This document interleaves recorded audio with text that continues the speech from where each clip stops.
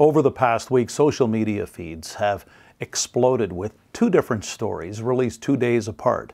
Two polar opposite topics, two stories that share more in common than you might think.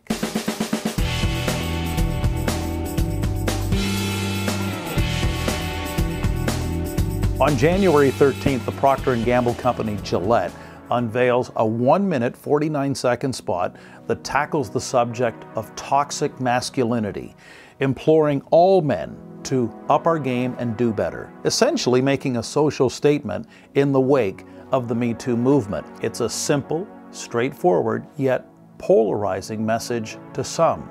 As of this video, it's triggered 642,000 likes, 1.1 million dislikes, and more than 330,000 comments on YouTube. It has angered the Twitterverse and has even generated some talk of a Gillette boycott. Would you believe not every man loves it? But 2 days earlier, on January 11th, online personalities Justin and Greg from Saskatchewan took dead aim at the people of Norway and also challenged the mayor of Moose Jaw, Saskatchewan to step up to the plate when they discovered that the Norwegians had gone out and built a bigger moose statue than Mac the Moose. Dear people of Moose Jaw, an egregious offense has been committed against you by the people of Norway. The people in Oslo, Norway, purposely, and I mean purposely, created a moose bigger than Mac the Moose by 30 centimeters to try and stick it to us and steal the world's largest moose statue. We people of Saskatchewan, we are friendly, we are kind, we will give you the shirt off our back. But when you come after our national treasures, we will not abide that. We are calling on the mayor of Moose Jaw, Fraser Tolmie, to put 31 centimeters back on Mac and stick it to Oslo. And the mayor of Moose Jaw, Fraser Tolmie, has responded by promising to defend his city's honor, re-establish Mac the Moose as #1 in the world. Meanwhile, over in Norway, the deputy mayor of a town near Oslo is mocking Moose Jaw's efforts to fight back, vowing they're going to do everything in their power to keep their moose bigger. This has triggered a media firestorm and a story that is being picked up by news organizations all over the world. But what do these two seemingly unrelated stories share in common? I mean, what do conversations triggered by a razor blade company and a Canadian moose statue mean to you? Especially if you're someone who's actually trying to attract attention in the marketplace. Well, these stories are relevant when you recognize just how much the marketing goalposts have shifted in the 21st century from one-way interruption to two-way dialogue.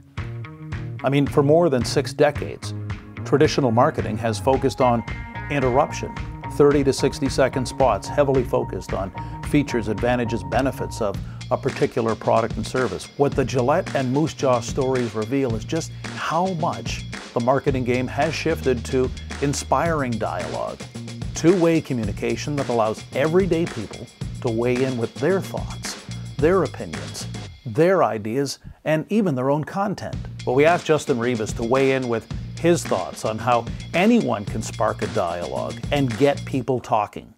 It's really about giving a voice to your audience or giving them something that they can rally around and share and talk about, as opposed to what a lot of organizations, businesses, and people do is they want to communicate something to their audience. They want their audience to learn something from what they're saying. And that is always tougher because there's just so much content and so much noise coming at all of us that when you can create content that actually does something inside of someone where they go, ah, yes, you've captured what I've wanted to say or given me a point to talk about, you're going to win.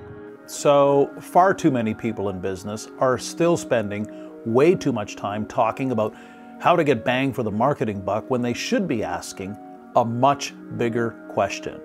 What is our social responsibility when it comes to 21st century marketing?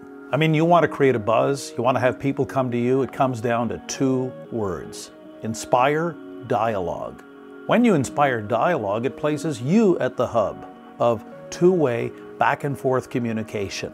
People don't really care that much about your product specs or limited time offers, but if you inspire dialogue, well, not only do they care, they share. and your story starts to spread. Hey, it's not about you, which is what traditional 20th century marketing was like for more than 6 decades. Now, it's all about them. So here are 3 things to reflect on if inspiring dialogue is crucial for your business and brand. Number 1, create story-based content. I mean, can you share a story that actually focuses on something other than your actual products and services? In both cases, Gillette is not talking about razor blades and shaving cream. Justin and Greg are not pitching their consulting services. Number 2, do you have a clearly defined point of view? Are you going to let people know where you stand on a given issue or topic? Will you pick a side like Nike did with Colin Kaepernick and avoid sitting on the fence and going down the middle of the fairway? And with that point of view, you get to decide whether you use honey or vinegar to attract attention. Gillette put all the chips on black and threw a potentially toxic hand grenade. Meanwhile, Justin and Greg and Mayor Fraser told me have been keeping it light, playful, entertaining, little tongue-in-cheek, as opposed to serious and intense. But both approaches have invited dialogue. And number 3, stick to your guns. No matter if you get 1 dislike or 1,000, you got to be true to yourself and give voice to your values. Inspiring dialogue means having the courage to plant a flag on that values mountain, sticking to what you believe in and sharing those views in a respectful manner. As Martin Luther King once said, our lives begin to end the day we become silent about the things that matter. If you like this video and feel it's worth sharing, we'd be honored if you pass it along to your friends and got them thinking about creating jaw-dropping dialogue. Thanks for watching Leaders and Legends, where you'll never know who you'll meet or what you'll discover.